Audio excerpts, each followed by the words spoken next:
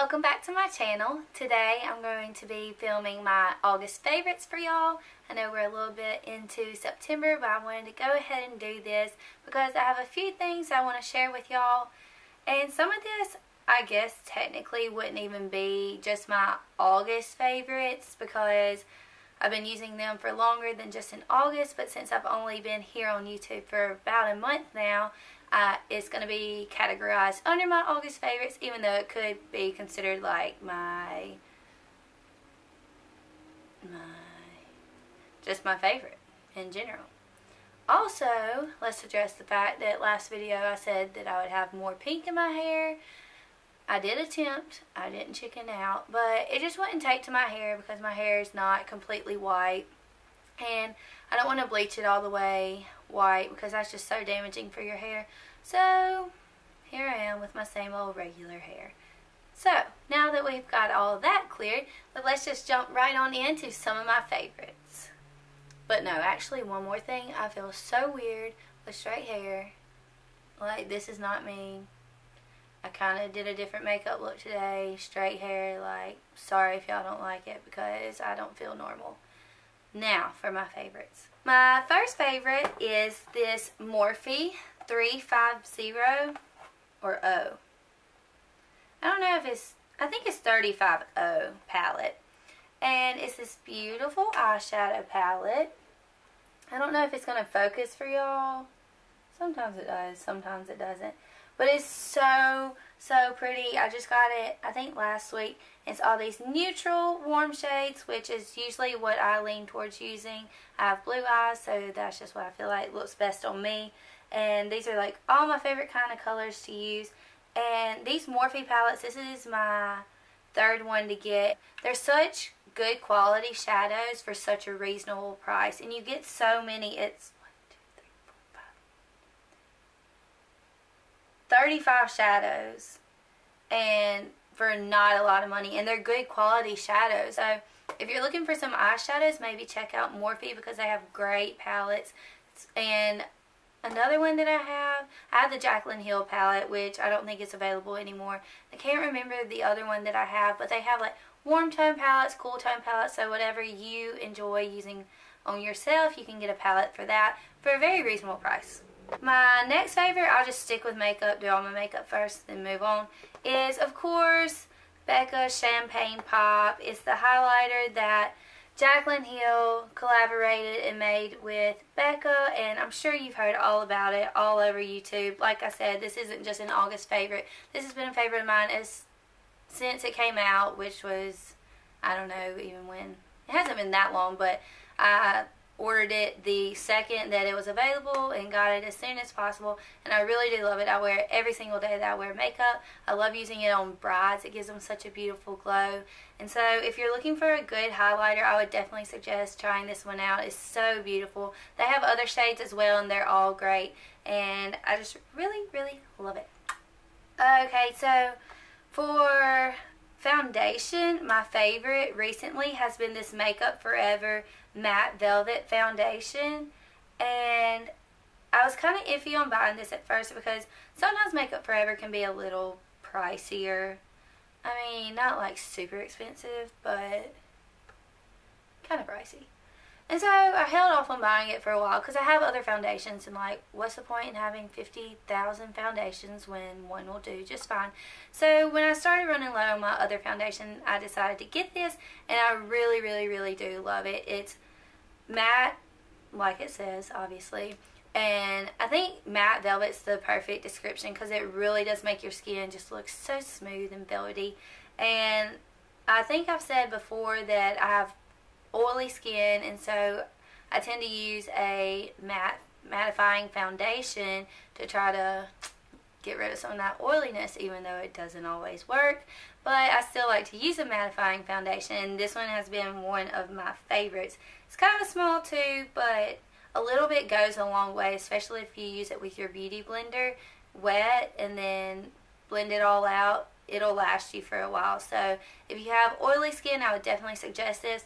If you don't have oily skin, you might not love it. Especially if you have dry skin, it could be a little too thick and mattifying for you. So But their other foundation, just the Makeup Forever HD foundation, is also really, really good. Last for makeup is a MAC lipstick, and it is the Retro Matte line, and it is the color Runway Hit. And it's this very, very pretty corally pink color, and I've just really been loving it, especially towards the end of the summer. Recently, I've been wearing it all the time, and it's just one of my favorites. I don't really feel like I have a lipstick that is this color, because I have nudes, and this does have a nude-ish look, but it's not a nude lipstick. It's like nudie, pinky, corally, if that makes sense. So, yeah, but I love MAC lipsticks. I'm sure all of y'all do too. Okay, so I guess we can move on to actual like face products, like skincare. And one of my favorite things I recently picked up at Sephora is this Origins Original Skin Retexturizing Mask with Rose Clay. Because my skin tries to play games with me all the time and tries to do all this crazy stuff underneath all this makeup, and I try to keep it under control. And it says, this powerful mask with Mediterranean rose clay, Canadian willow herb, and exfoliating jojoba beads helps gently deep clean while refining skin's texture. The result, skin emerges anew, pores appear to vanish, radiance is restored, skin looks refreshed, flawless, feels silky smooth. And it really does all that stuff that it says. I do this, I put it on my face about 2 to 3 times a week. You don't want to do it every day since it is like a deep cleaning mask. But when I put it on my face and then I let it sit and wash it off, and when I wash it off, my skin really does feel new. And even immediately, I feel like it looks better. So over time with using it, I've noticed a difference. Obviously, my skin's not perfect. It's not going to vanish everything, but it helps. So this is another mask that I've really been loving, and it is from Lush, and it's the Mask of Magnanimity, and it is a face and body mask, and it says, can be used on both the face and back during times of trouble or just as a regular maintenance routine. So I use this one about once a week, and you can see in here it's really, really thick, like does not move, and it's green, and you look gross when you put it on. All of my friends get crazy Snapchat pictures from me when I have it on my face because it just really makes you look beautiful. But it smells like peppermint, and when you put it on your face, it's like, yeah, like peppermint. When you put it on your face, it's like you can feel that peppermint like smell tingling on your face. And it dries, and you wash it off, and your skin just feels fresh and new. So if y'all haven't ever checked out Lush, you should definitely check it out. I have some other stuff from them, and all their stuff is great. And it's like all handmade, like organic kind of stuff with fresh ingredients and all of that. But yeah, all of their stuff is so awesome and really makes your skin feel so nice and smooth. So check out Lush if y'all have never done so. Another one of my favorite things is their bath bombs. I'm sure everybody knows about the bath bombs, but like, they are my favorite. They just make taking a bath so much more enjoyable. They're so much fun. They just explode with like all these things and smell so good, and it's just so relaxing. Last for face is this Neutrogena Naturals Fresh Cleansing Makeup Remover, and I use this to wash my face every single night to take my makeup off. I can use it if I don't have on makeup. And just recently, like, I guess I'm kind of stupid, but I realized that all of my face washes that I was using was not removing my makeup. And then I was like, well, duh, Avery, you're not using a makeup remover, you're just using a face wash. And just regular face washes, I think I look bold. Do I? Just regular face washes aren't meant to take off pounds of makeup, obviously.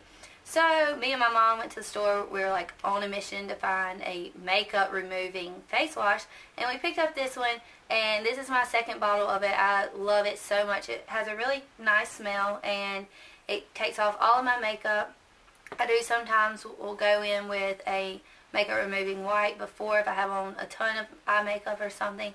And then sometimes I go in with a second lather after I have all of my makeup off just to do another rinse, and then I'll go in with one of my masks or just some face cream.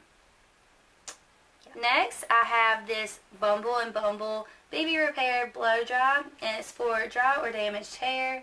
It says repair hair with every blow dry using this heat protective serum in cream elixir that helps seal split ends for soft, smooth, healthy looking styles. Now, my hair, although you may not think so, is so unruly and crazy. Like when I blow dry it, it looks like a lion's mane. If I let it air dry, it is just absolutely hideous. Like I cannot shower and let my hair air dry because it is out to here, frizzy, half wavy, half straight, half kinky curls. Like it is all over the place. And so I'm always looking for like hair repair creams or leave-in treatments or anything, because obviously I bleach my hair all the time, which I know is not good for it, but I like to have blonde hair, and naturally I do not.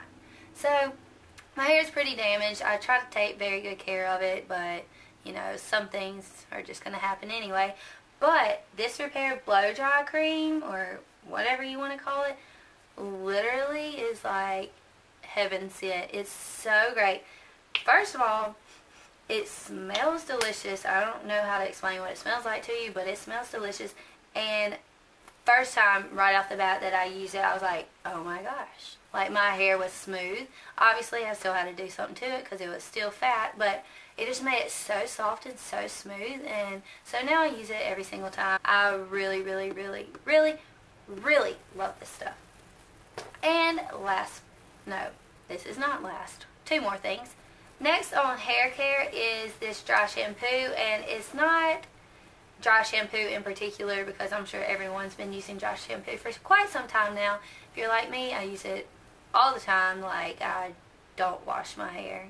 That's kind of gross. Sorry if that bothers you, but I just don't. Like I said, like my hair is crazy, and if I wash it, I have to blow dry it, and I have to either curl or straighten it, and that's just a pain. So when I actually do it, I make it last. I stretch it as far as I can go, and one thing that I use is dry shampoo to do that. And I recently, this summer, got this one. One of my good friends was using it at a wedding that we were at, and it smells so good. I keep saying that about everything, but I just love the way things smell. And it just smells, I don't know. How do you describe smells? I'm terrible at it, obviously. But it smells so good. And this is like my favorite dry shampoo so far.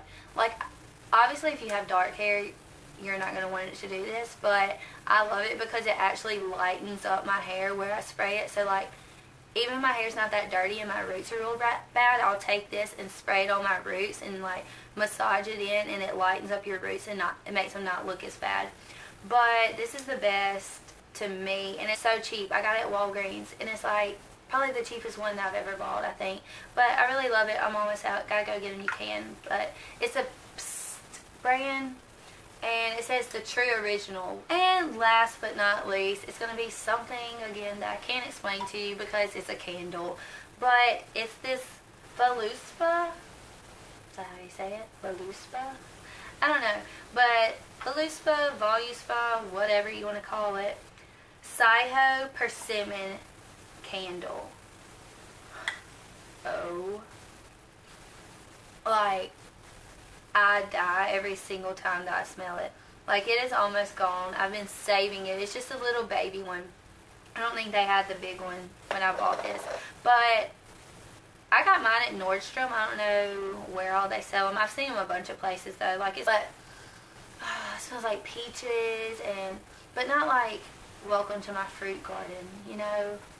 I don't know, it just smells so good, and like the packaging is just so cute. It matches my bathroom perfectly, so I set it in there. And these, like, the aroma can fill up a room so easily. Like, sometimes I'll just take the top off of it and I don't even have to burn it, and my bathroom will still smell like it. It just smells so, so good. They have other good ones too, but this is my absolute favorite. Like, I would buy 25 more if someone wanted me to because it smells so good.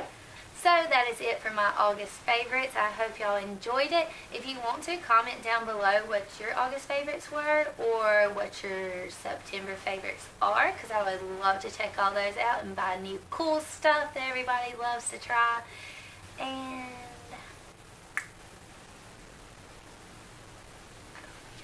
oh, what am I posting? And I will have a new video up next week. I'm thinking about maybe doing a how I curl my hair video, because I've had a few people ask for that. So just let me know what you want to see. And thank y'all all so much for watching my videos. I really appreciate all the comments and the likes, and a special shout out to all of my subscribers that I have thus far. If you have not subscribed yet, don't forget to do so down below, and also give it a thumbs up. And until next time, y'all have a good week. Let's jump right into some of my favorites. That is weird. So